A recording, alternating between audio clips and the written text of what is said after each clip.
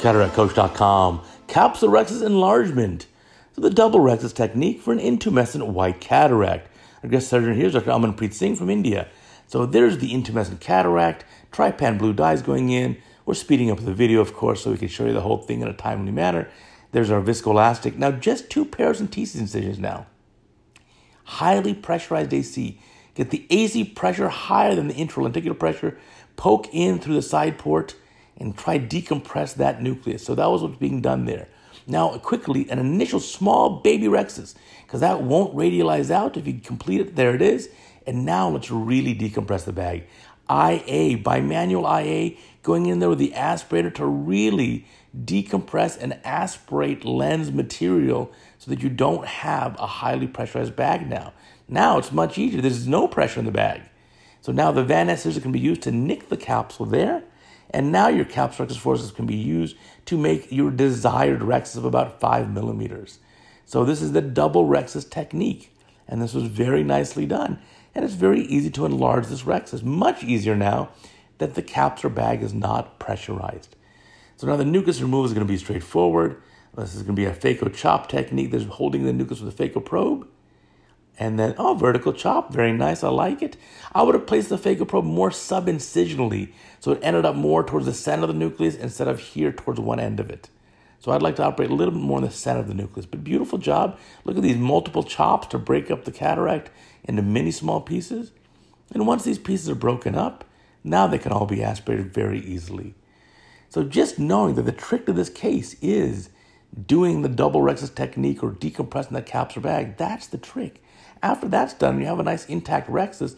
The rest of the case, as you can see, will proceed very easily. So very nice technique here. It's something you definitely have to do. Remember, when you have a patient with a white cataract like this is the closest thing we have to an absolute miracle in ophthalmology.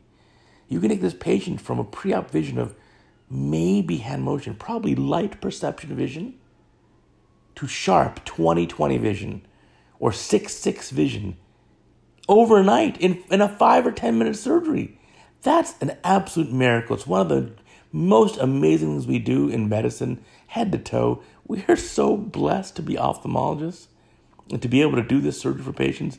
It is truly a blessing. So now doing in some bimanual cortex removal, that bimanual INA is a very nice technique. Really allows you to have full 360 access to the capsular bag, clean that stuff up very nicely. And so a little tiny bit left here, just going in over the infusion just to kind of wash things out. And that looks great.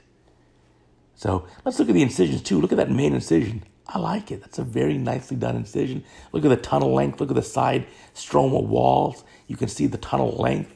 That's a nice incision. So again, time for a lens implantation. Let's see what we do here. There's viscoelastic going inside the eye.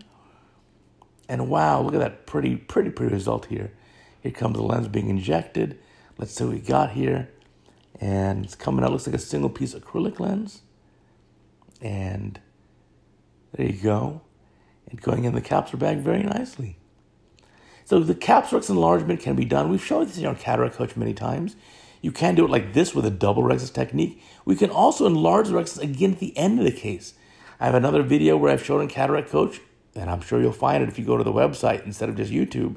You'll find that we did an enlargement after the IOL was implanted.